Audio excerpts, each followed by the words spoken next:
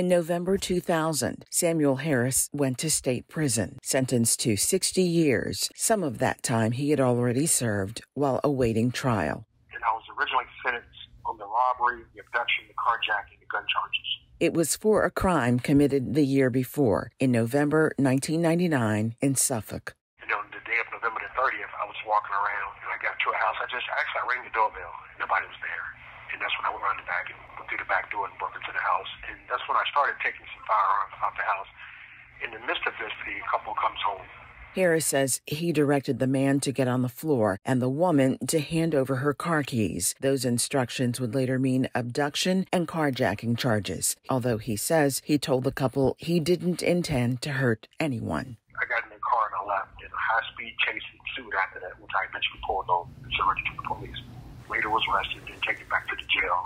But the whole time I knew, I even told my lawyers, I'm not going to try to fight this because I was guilty as what I did. I was guilty, You remember this picture? Yeah. That's Samuel Harris's family wants the world to meet a very different man than the one who went on a breaking and entering spree in 1999, a man they adore to this day. Samuel Harris is my cousin. Him and I, we're 2 months apart. From kindergarten to the 5th grade, we were in the same class. Him and I have been inseparable all our lives. Samuel Harris is my baby brother. He's always been mischievous, but always very curious. But he was just as sweet as he could be. When he joined the Army, oh my God, he loved it. And I can remember him coming to my house and he was just excited. Of course, adulthood changes things somewhat, as we get older, but our hearts never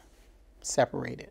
I was raised by my mom and dad, he was a pastor, and I had the only two-parent household on my block. We were the house all the kids hung out in. When I graduated high school, I guess I was a good kid. They always say they saw the potential in me and what I could do. Harris says that given his love for sports, he considered a career as an agent, but ultimately he followed the lead of his stepfather. He was a Vietnam vet, and I remember he used to have this picture on the wall. He was a paratrooper by the 82nd. And a cousin had served as well. Alfonso, Sam looked up to him. He respected him. And listening to stories of their experiences drew him to serve in the military. And he's always admired our stepdad. His name for him was Big Dave, my Dave. So he decides to follow in the footsteps of his stepdad and his cousin. It was 1987 when Harris began his military career with plans to serve for 2 decades and then retire comfortably. But just a few years later, he was back in Suffolk and behaving like a different person. There was an incident where I had just bought a brand new car and I let him drive it and he totaled it. He wrapped it around a telephone pole. We had to rush to Norfolk General and it was terrible. But he would always say, I hate alcohol. And to find out that, alcohol had played a part in it. And that was, it was scary. We began to see the downward spiral in his life, and it went from the alcohol to drugs and doing anything and everything he, to support his habit. So, yeah, he was not the same. Sister Tracy remembers him knocking on her door in the middle of the night in the dead of winter. And I had told him, I said, you can't stay here. I said, because I don't want to wake up and all my stuff is gone. So that was the hardest thing to do, to turn him down. And when he left, I got on the phone and I called my dad and I was crying. I was like, Dad, please find him. Please get him somewhere to stay. It is so cold. I said, but I can't let him stay here. About maybe a month or so before the incident happened that led him to prison, he came over to my house. I hardly recognized him, the person that was standing at the door. I remember asking him, have you eaten? And do you need to go somewhere or anything? And he said, no. He said, I'm fine. And I knew he wanted to, I didn't know what to say to him and, to reach him. And he didn't know what to say to me, but he was screaming for help. He wanted help. One of the questions that I get a lot now is, it bothers me, but I understand when people tell me now, you don't look like a crack addict. And my question is, how does a crack addict look? And what made me become the crack addict? What was the catalyst for me going there? What led Harris to drugs and prison, what leads many veterans along this same path, is the focal point of the Operation Phoenix Veterans Group at Lawrenceville Correctional Center. My name is Casey Hall. I served from 94 to 98. Now that PTSD is becoming something major, the resources are slow to reach us from this side of the fence. We can't get up and go to the VA. So with Operation Phoenix, we can start to address some of those issues that more than likely led us to where we are today. Tim Miller, I was in the U.S. Navy from 1982 to 1989. I'm old enough to remember Vietnam. And those people had no idea what PTSD was back then. We're becoming alcoholics and drug users. We're doing the same things now. We're reverting back to self-medicating with drugs and alcohol. Yeah, we've got a diagnosis, but we don't have the support to deal with it. From the time we hit basics to the time that we leave, we are trained how to react, to engage.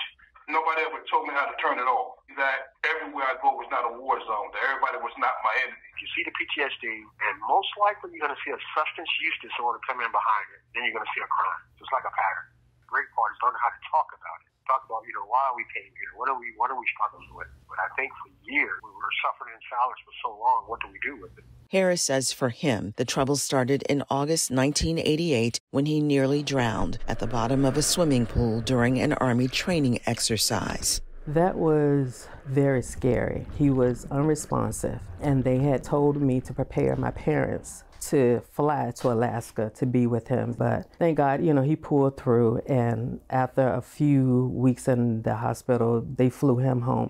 Got through that okay. I'm going to be honest, I refused to get help because back then, it's like a stigma to go and see a psychologist or something. So I ended up getting out of the Army a year later.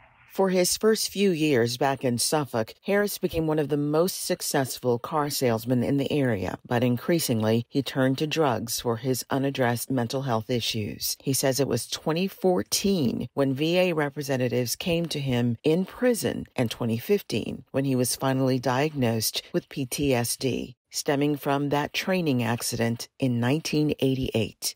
I'm not trying to absolve or make excuses for committing the crimes, but part of the ingredients of committing these crimes is these undiagnosed mental health problems or issues that were never diagnosed or never diagnosed properly. You have to say played a part into to leading us here. So we're hoping this is a model for other prisoners, and I commend the counselors and the wardens for what they're doing. Harris says better support is needed as service members are making the initial transition to civilian life. He adds that behind the prison walls, there are veterans who are suffering, coping with how their military service changed them, and hoping that the country that they chose to serve won't forget them, will consider the full extent of what they have sacrificed. Thank you for watching. Continue to follow Virginia news and stories by subscribing to our VPM YouTube channel.